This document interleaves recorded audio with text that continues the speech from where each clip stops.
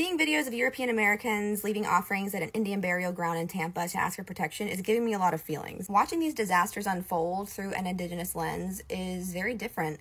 And on one hand, obviously I want people, human and animal, to get to safety. It makes me sad for the land. My heart's breaking for people who can't leave, disabled people, poor people, incarcerated people. I can have those feelings. And then when I see white people going to an Indian burial ground to ask for protection, I can also have the feelings of, when's the last time any of these people have given a thought to the missing and murdered Indigenous women and girls in Two-Spirit crisis? When's the last time they've given a thought to the widespread water crisis that countless Native nations are dealing with? When's the last time they gave a thought to the fact that Natives experience some of the highest levels of violence and murder at the hands of police? When's the last time they gave a single thought to the ongoing violation of treaties? When have they ever given a thought to any of the issues that keep us in a perpetual state of genocide and ethnocide? And if you were complacently and happily benefiting from genocide and colonization instead of actively reaching out and trying to help Native communities in our fight for sovereignty, why would you ask them for protection? Because if it was me in the ground and someone came to me asking for help as they were benefiting from the ongoing genocide and colonization of my descendants, I'd be throwing gasoline on that bitch personally. Lastly, people would rather scramble at the last minute to leave flowers at Indian burial grounds